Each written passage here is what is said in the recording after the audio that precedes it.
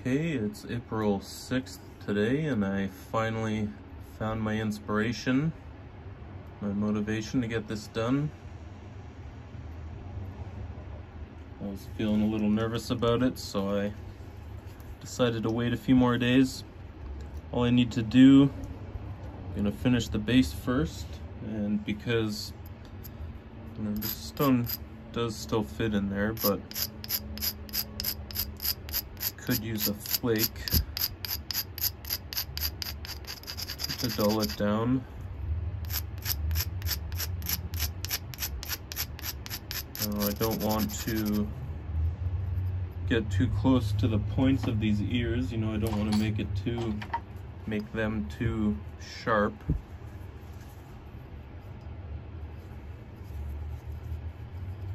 Just want to get that classic Dalton concavity going.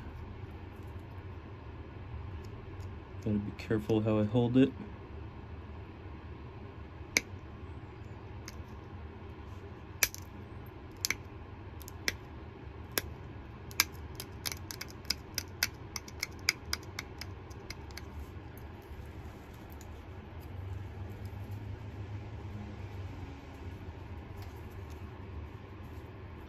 Maybe I can try to get a larger one here.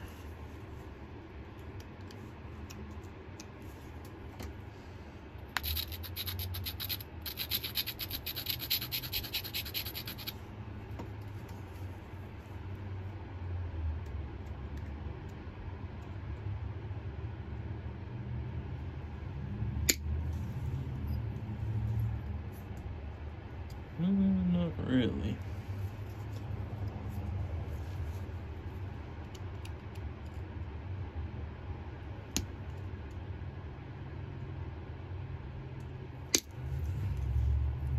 That was better. Came up a little farther.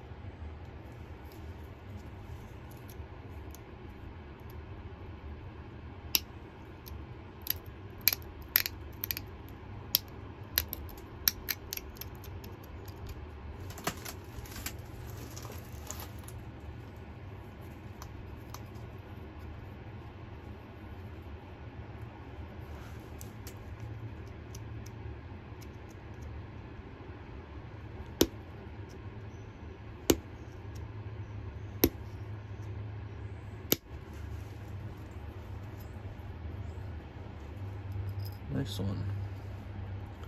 That helped a lot, actually. I was developing kind of a high ridge there. That got rid of a lot of it very nicely.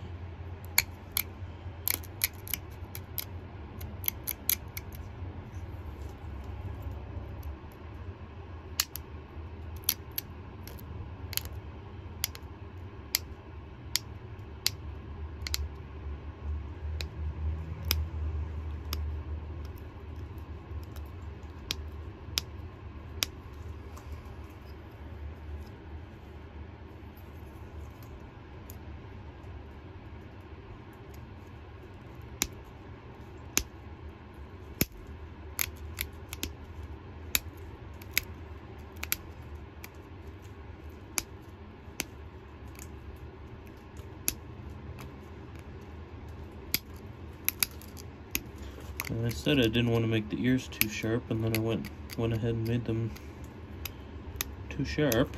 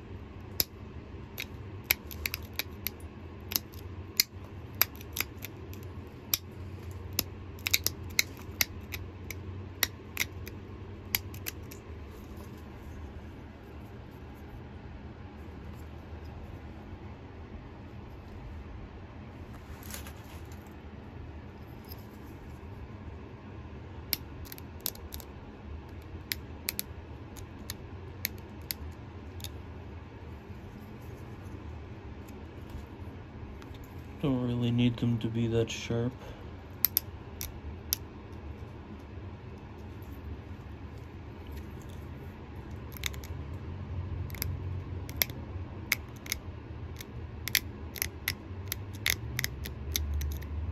I can bring in the sides a little more too, I think. Which I'm just going to use an old, or a biface, an unfinished biface that I was working on but never got around to finishing. So a little less dangerous than using my hammer stone. Grind it down. Always run the risk of taking off the ears or something.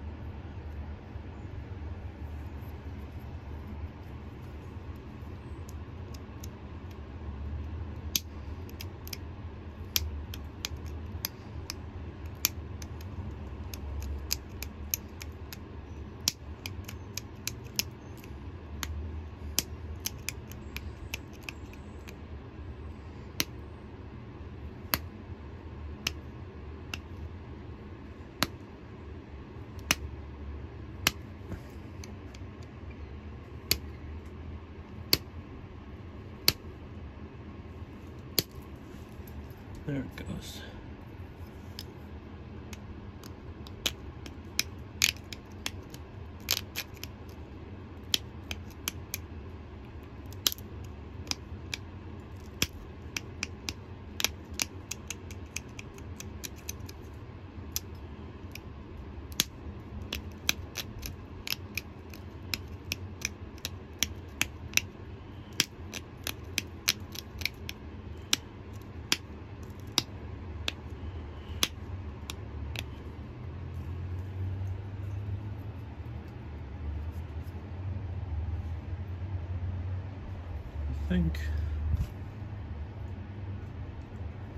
I don't know, I think that's enough fiddling around with the base.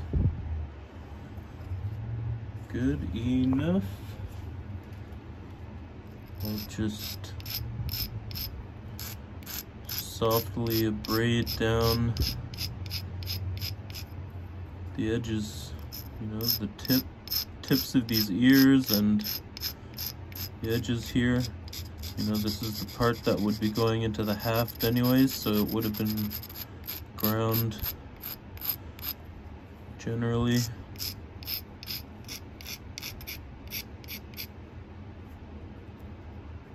You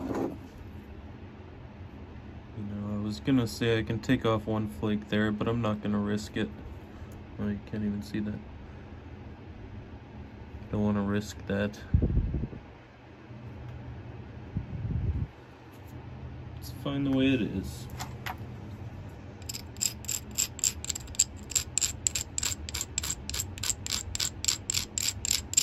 So now I'll give my pressure flaker a nice braid, sharpen it up real good, and then I'm just going to braid all the edges. I'm not going to shape them further, you know, shape the platforms. To sharpen the point and do the serrations, I need a real fine point on my pressure flaker, a fine blunted point anyways. Okay, that's good. That's what it looks like now.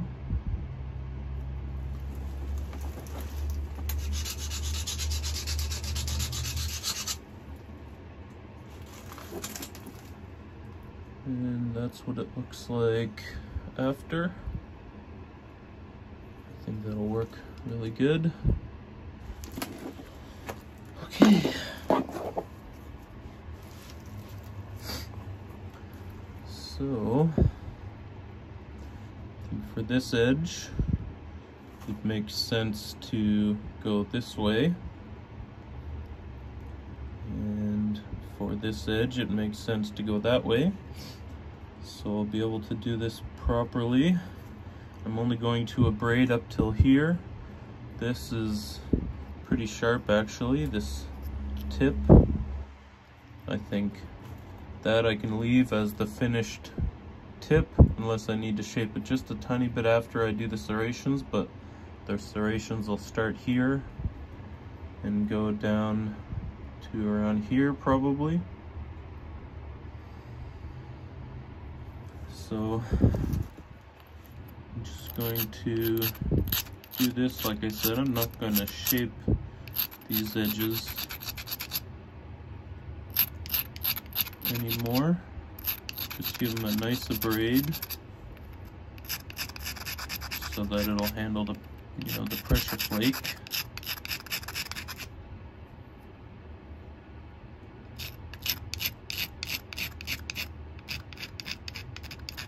Can all be braided down here anyways.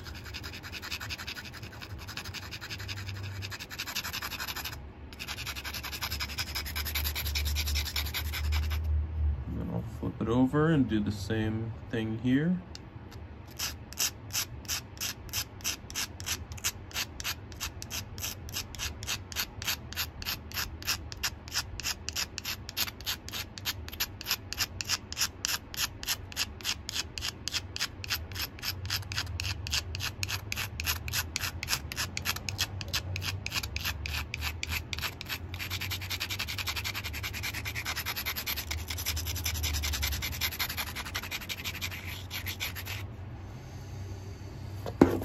Okay. Moment of truth.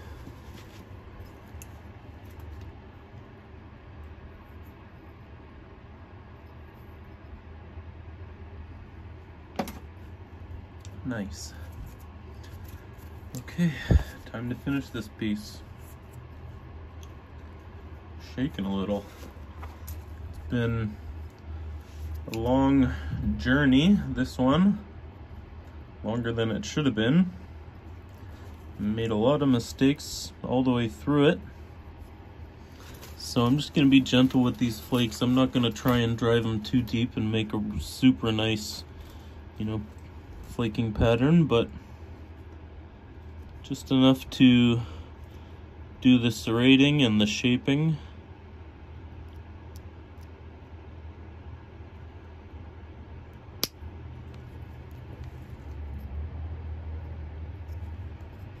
So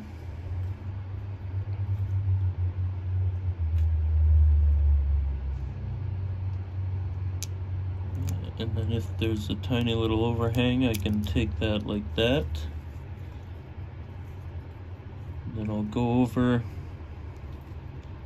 I'm not gonna try and make them too close together, but I think I can take one here.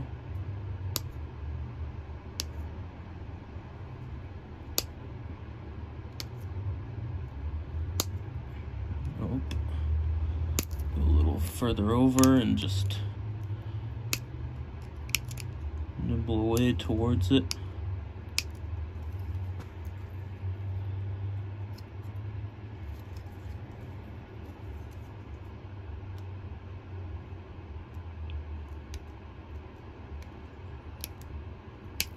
And I just want to leave a, that's off camera, isn't it? I just want to leave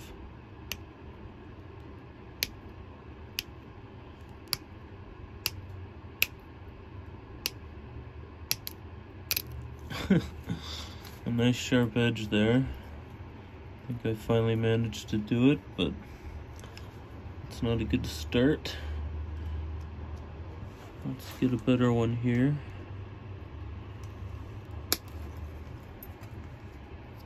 Okay. I won't worry about cleaning that one up yet.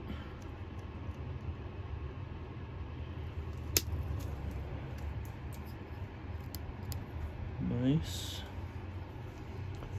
Now I'll come in.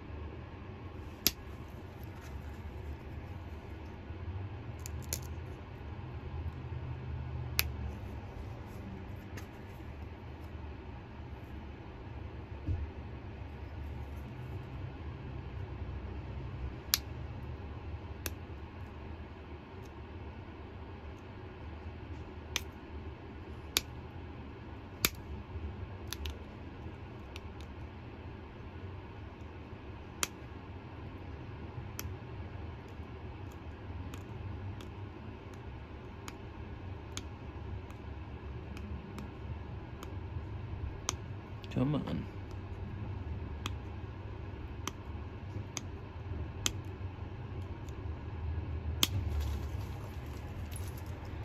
Too much.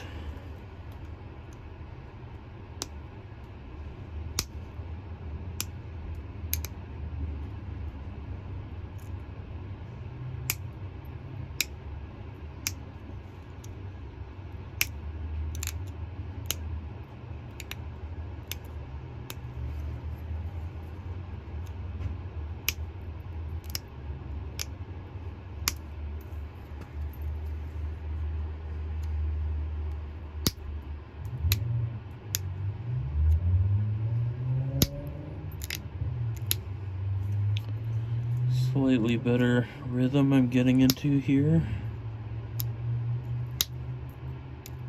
Sometimes like with that last one, get it so close that it comes to that point naturally. That's what I'm trying to do, and failing on most of them. That was okay. And then I'm gonna need an even finer point on my pressure flaker to come in between those and just make that a little deeper. Can even kind of a braid in between each flake I took. Strengthen that edge just a little bit to take these little kind of hook flakes off the other face.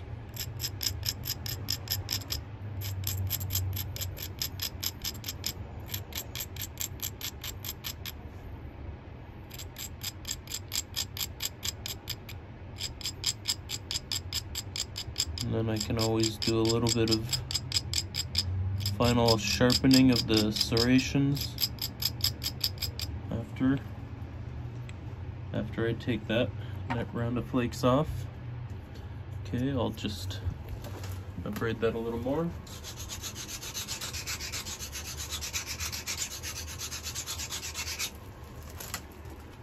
Just a little bit. Yeah, so now I'll come back this way here.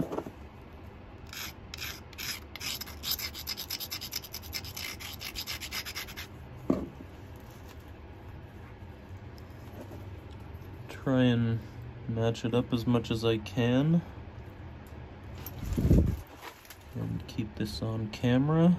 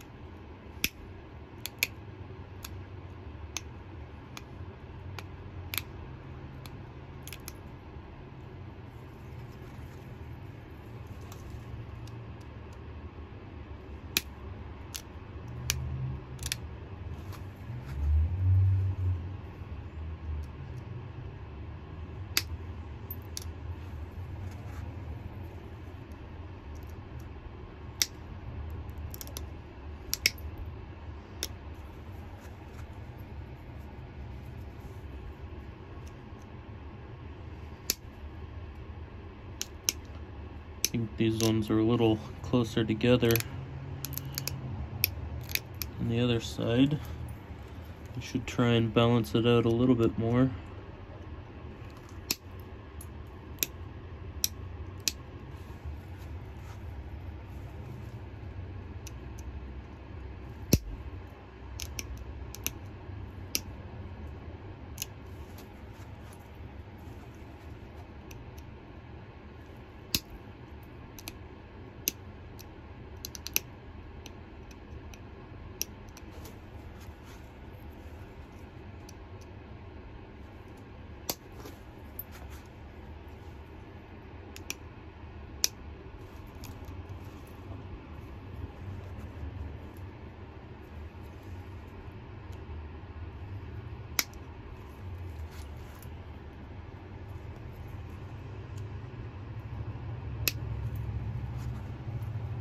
Okay. That's it for the first round.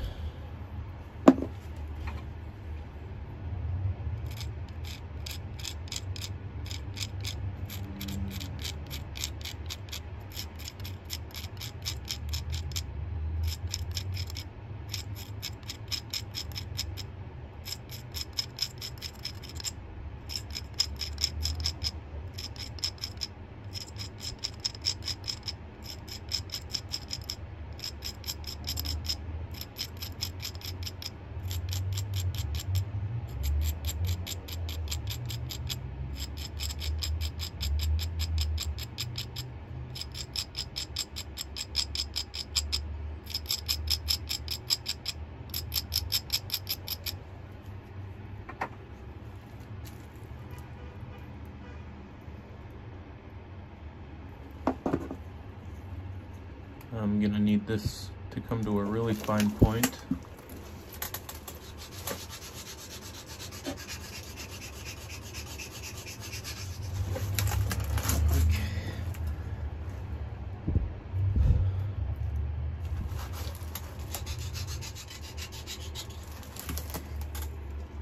Just had to do a bit of fine braiding there. Actually,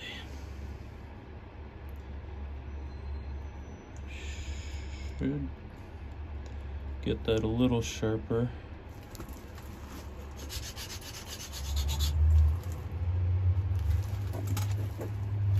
Hopefully that's enough. Okay.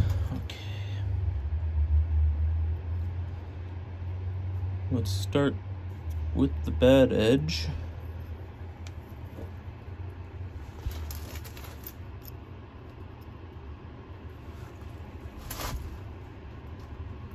Yeah, this will work.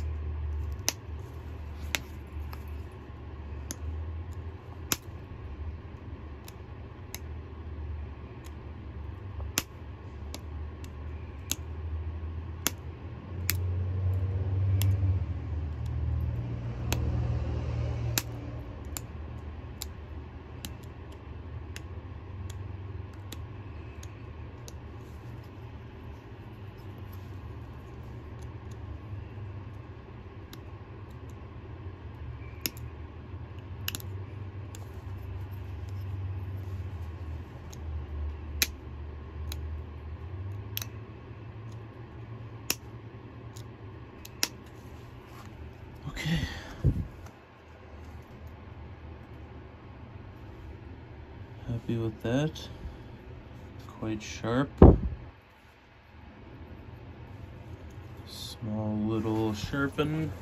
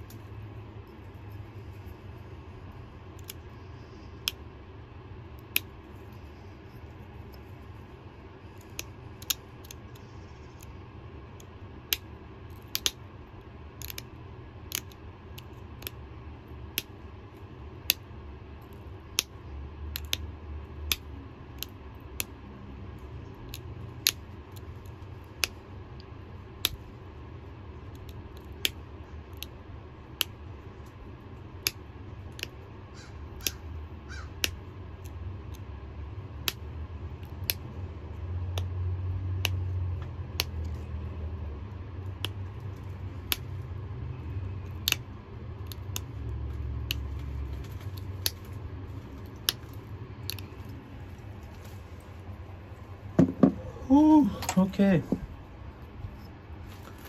I can breathe properly and talk again. Well, the serrations, you know, they're not even on both sides. I think there's more on this side than there are here, but they are all very sharp.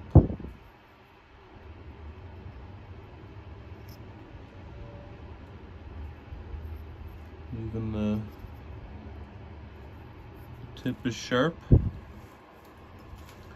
That right there is a 100% killing machine, that's for sure. You could half that up and put that right through a bison, I think. Maybe even a woolly mammoth if you find one. At least a giant ground sloth. Anyways, that right there is a finished giveaway piece. Whew. Can't believe I finally got there. This really pointy tip on my antler pressure flaker worked really well. allowed me to really get in there and create those fine serrations and get that really sharp. Maybe I can zoom in when I edit the video here, but quite happy. You know, a couple of them aren't as sharp as they could be, but you know, whoever the winner is or will be, I don't know what kind of stuff you do, but I highly doubt this piece will ever be used to actually hunt anything. It'd be pretty cool if it did, but if it just ends up on somebody's shelf somewhere for the rest of their life, that'd be really cool too.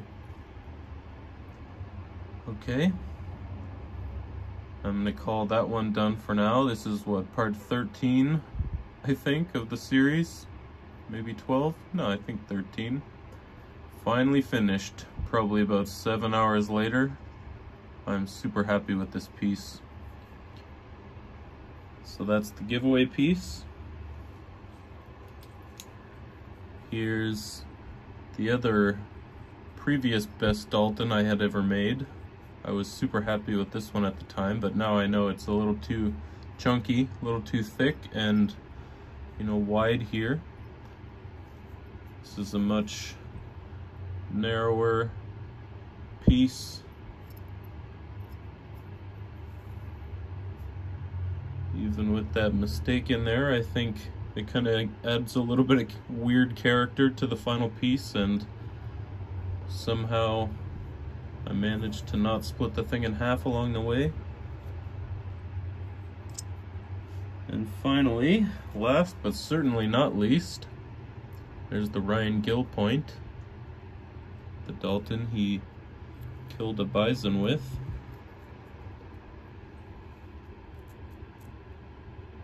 I think, you know, I made my ears a little too sharp, especially this one. Could have rounded them off a little bit more, and I could have made that base a little more concave. But I think overall, you know, I'm pretty happy with that. Of course, mine's longer.